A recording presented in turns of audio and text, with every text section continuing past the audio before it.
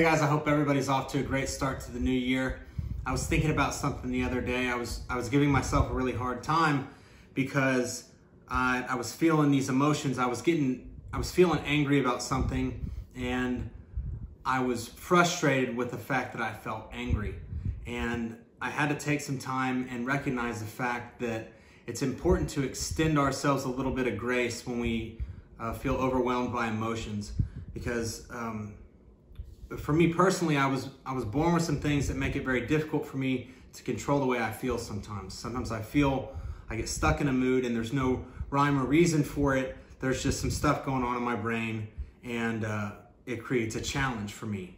And I have to be very intentional. I have to be real careful because I need to extend myself some grace sometimes when I feel certain emotions, because feeling that way emotionally doesn't make me a bad person. But how I act and what I choose to act on determines what type of person I am. So it's not so much a big deal if I feel angry, if I feel upset, or if I feel a certain way.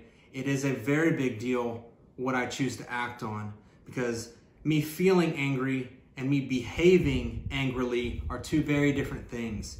Because the way I feel is just mine, and then I have to sort through it, and I have to deal with it and pray about it, what I do personally.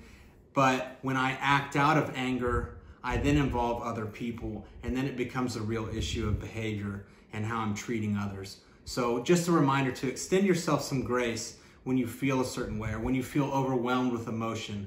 Recognize those things and understand that we've got to sort through those emotions and then take the correct steps and decide how to act after those emotions. I hope you guys have a great day and a great week. We'll see you next time.